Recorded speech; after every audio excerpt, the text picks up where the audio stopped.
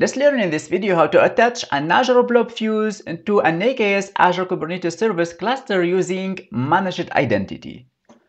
Stateful applications hosted into a Kubernetes cluster might use an external storage solution like the Azure Disk or the Azure File Share or the Blob containers. For those Blob, we have two options, either to use the NFS or we use the Blob Fuse. For the case of a Blob Fuse, you have different options to authenticate to that storage account. So either we use the storage account key or we can use the SAS token, we can use the service principal, an SPN, or a fourth option, which is the recommended one, is to use a native Azure managed identity. And that is the option that we'll explore in our demo today. So with that, the architecture of our solution will be like this. So we have here a pod that wants to connect to a blob container within an Azure storage account.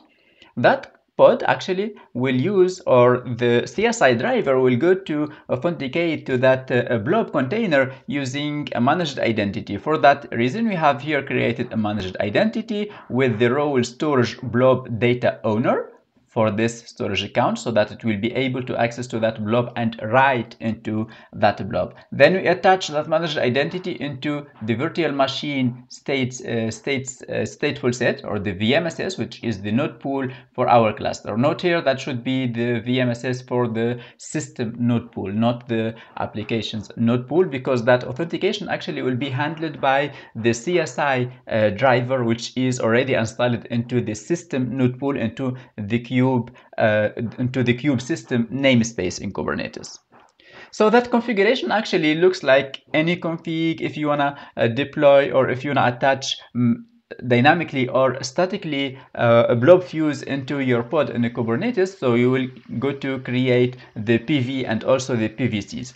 So, and in the PV there, on the persistent volume there, you will configure that authentication through one of the four options that I have mentioned. So in the PV configuration here, we can view in this section for the CSI the volume attributes. We can view here if I want to connect using that managed identity. I will here go to provide the resource group, the storage account, and the container name here, because I'm using the static provisioning for my blob fuse. I'm not using the dynamic provisioning. Okay, for dynamic provisioning means that it's AKS will go to dynamically provision a new service account, configure it, and configure the access to the blobs inside.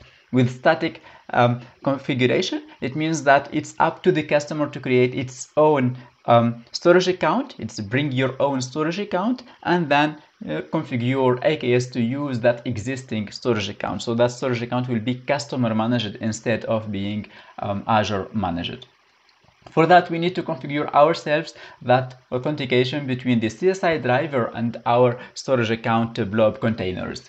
And that's what will be done in this section right here, where we choose first the authentication method. So in Azure Storage Auth type, here we have actually four options, either the storage account key, a SAS token, managed identity, or the service principal. With managed identity, we specify MSI, and then we can provide one of these three attributes here: Azure Storage Identity Client ID, or Object ID, or the Resource ID. Okay, one of them, not the three are recommended.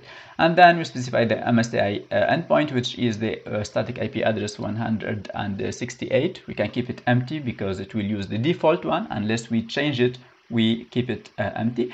And then Azure Storage SPN Client ID. This case, if we want to use the SPN feature for authentication. If we don't use it, we just keep it empty, or we just skip it from the YAML file. And then the old method actually was using the node stage secret reference. So with this one, this means that we'll go to provide the SAS key, or the storage account key, into a Kubernetes secret, and then we reference that secret from the persistent volume right here. Now with MSI, we don't need anymore this config. We just need the config to provide the managed identity, resource ID, object, or client. So here I have put the link for those different configurations from the Azure Storage Fuse project, which is hosted on GitHub, and I have provided also many other documentation for you to get more to know this how it works. Now I'll walk you through a demo for how this works, how we can attach that blob fuse to an AKS cluster using a managed identity. But first here I want to show you here the official GitHub repository for the blob fuse project, which is available as an open source project under the Azure repository right here, where we can view the different releases and the code source from there and the documentation also. And I have my demo today is highly inspired from the documentation and from the examples provided right here. So I have provided another, let's say, a more sample lab to follow, okay, that will go from 0 to the full install or the full exploration of the features of the blob fuse.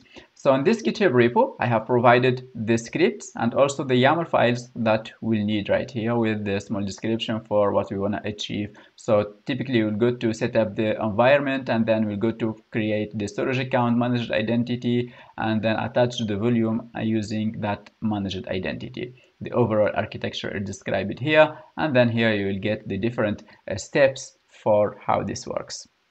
So let's start our demo then. So from here, I have already cloned that GitHub repo in my local machine, and here I can view the README file, and also I have that YAML file that I'll be using to create the persistent volume and also the persistent volume claim, along with the deployment that will go to attach to that blob fuse as a deployment. So let's get started. I'll switch here to the command line, where here actually I have created or started creating the Kubernetes cluster, and I have set up some variables that I'm going to need through this demo, like the name of the resource group for AKS, the name of my cluster, the name of the storage account that I'll go to create, the name of the container, and the name of the managed identity. Then I have created a new resource group, I have created the AKS cluster, and I have enabled the blob driver within that cluster. Then I have connected to my cluster, and when I get the nodes, I'll get my 3 nodes that I configured. Next, because I have enabled the CSI driver, I will get here, if I do get pods from the kube namespace and grep CSI, here I will see those 3 pods, because that will run as a daemon set into my cluster. So 3 nodes and 3 pods for the blob CSI. Next, here I go to create a storage account, because here we are simulating that we have already a storage account and we want to connect to a blob within that storage account. So I'll use AZ storage account create, the name of the storage account, the resource group. Note here I'm using the same resource group as the AKS cluster. That is not mandatory. You can choose any other resource group actually. And then specify the location, the SKU. I'm using premium ZRS with the kind block blob storage. Note for those values, they might change in the future, but today that is the required actually to create that storage account with type block blob storage. Great, now I have my storage account created. Next, I'll go to create a container within that storage account. So I'll use here AZ storage container create, provide the storage name, and then the name of my container, and it tells me here that was created successfully.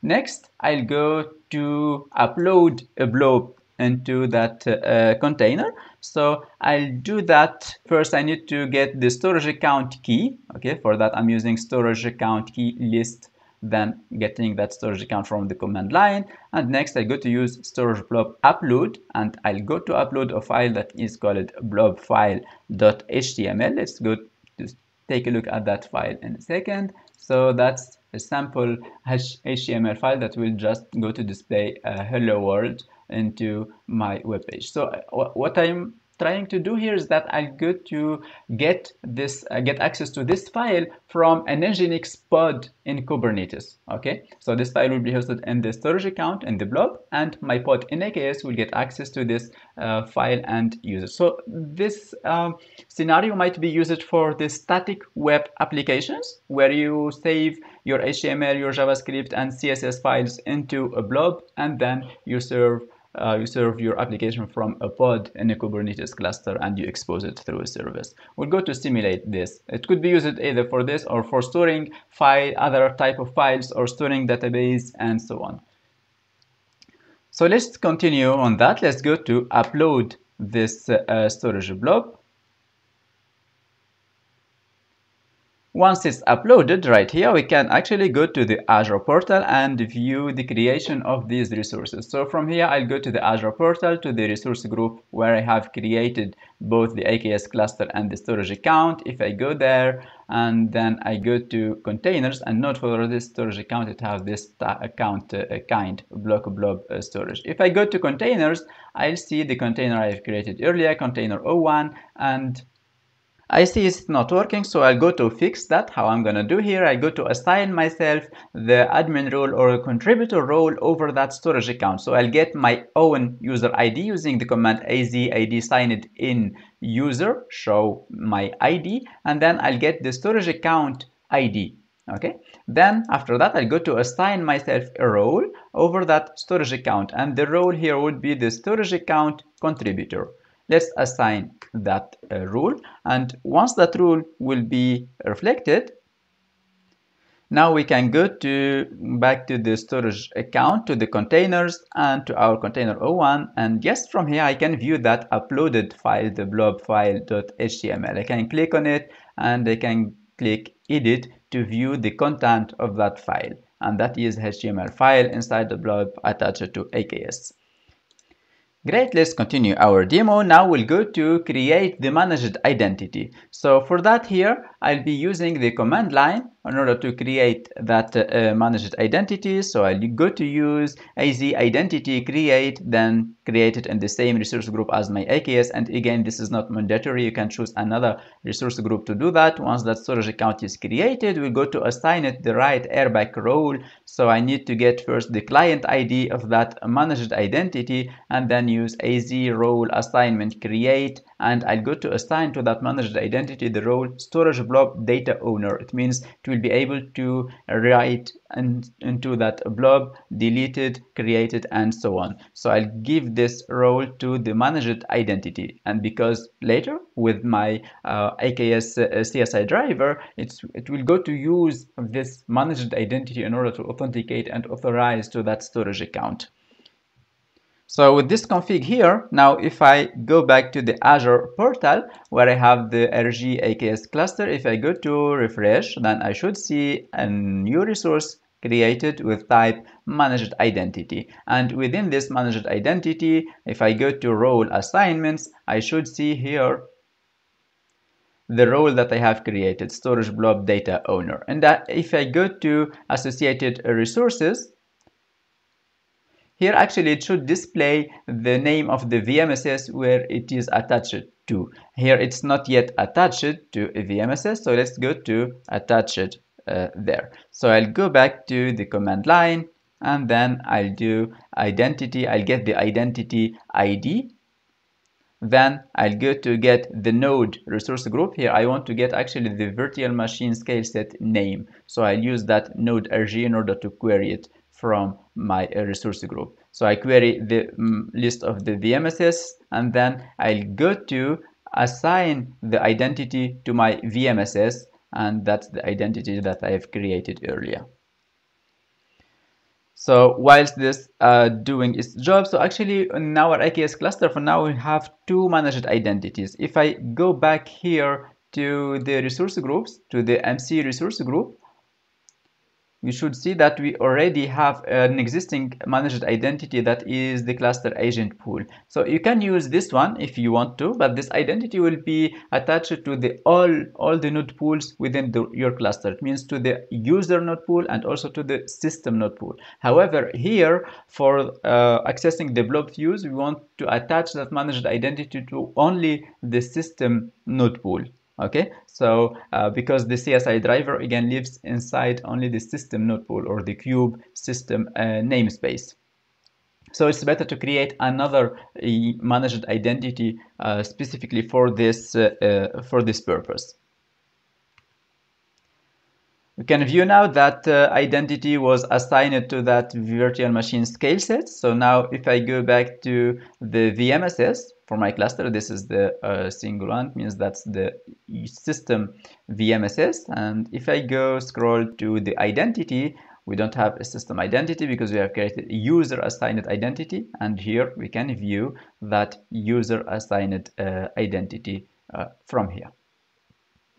So now my pods in my cluster or the CSI driver can use it right here, but we still need to do a last thing right here, which is configuring the persistent volume. So what I'm gonna do here is that I'll go to the command line again.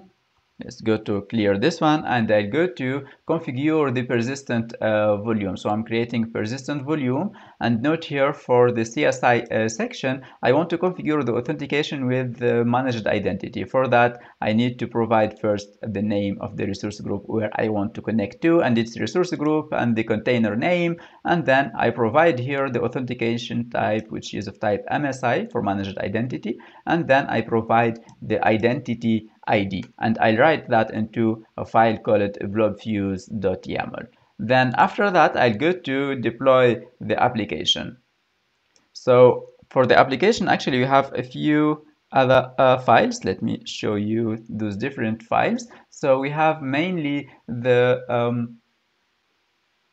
start from here. We have mainly the Nginx deployment that we're going to create, that will go to mount the volume, which is the Blob Fuse, and it's exposed as a public service through a load balancer. And then we have the persistent volume that I have created right here. So if I go to expand this one, we can view that persistent volume available from here. So it will show, it will use the MSI, and it will reference the managed identity ID from here.